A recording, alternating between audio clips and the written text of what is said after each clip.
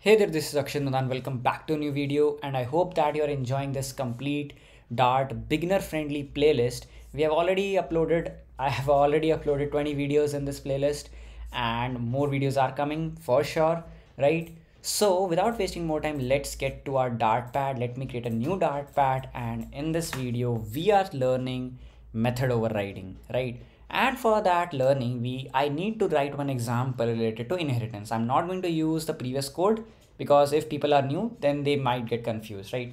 I'm going to code from the scratch. So you can fast forward if you already watched the previous video. I'm going to use that same electronics example, right? I'm going to create a void main function, right? I'm going to create a class electronics,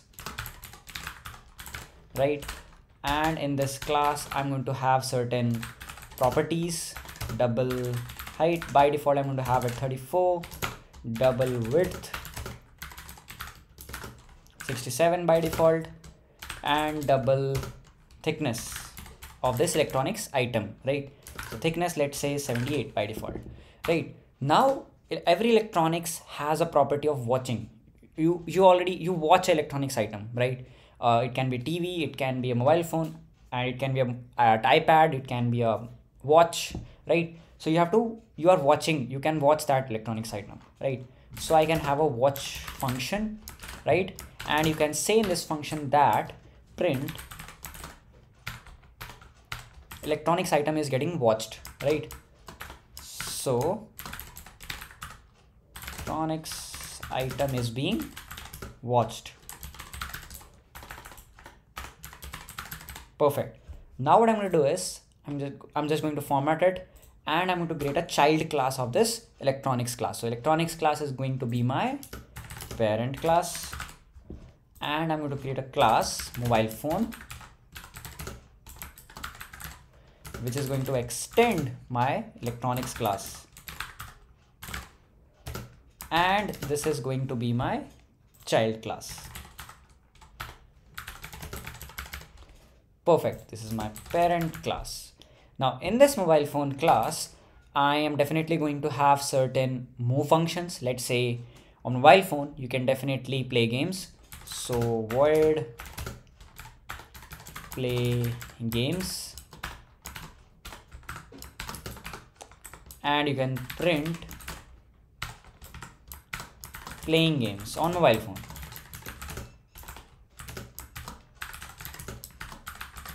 Perfect. If I just format it, and in this main function, if I create an object of this mobile phone class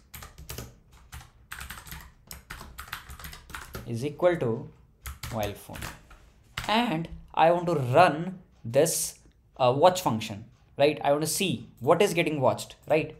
So I'm going to say mobile phone dot watch.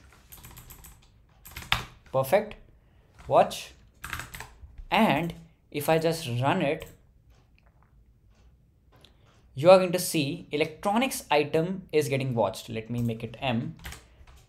Electronics item is being watched. Even if I have created a mobile phone, I'm not getting the information that, hey, mobile phone is getting watched. I'm not getting it.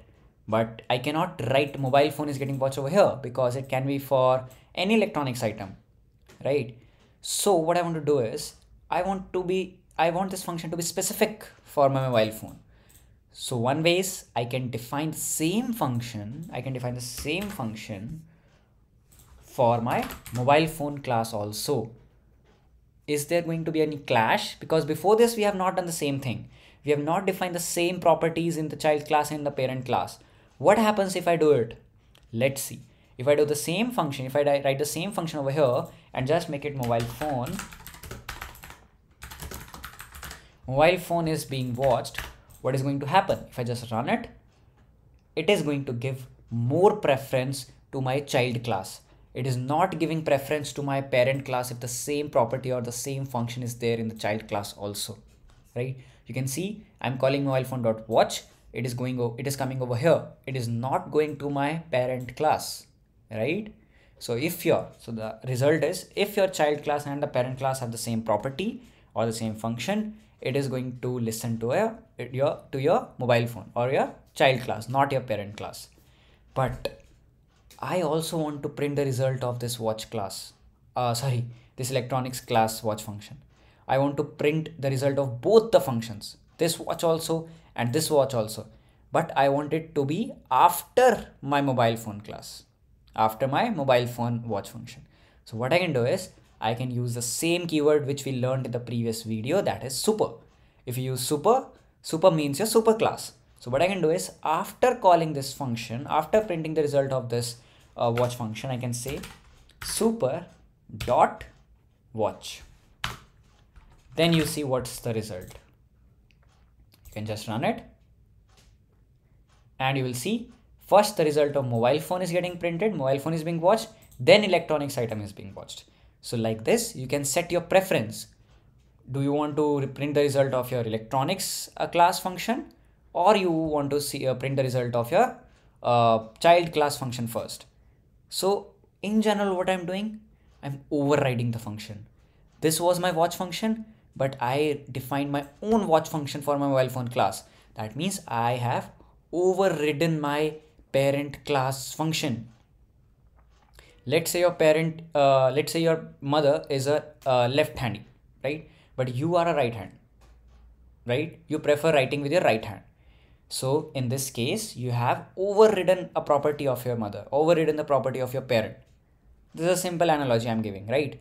So here also we have overridden the function of my parent class. I hope I'm clear.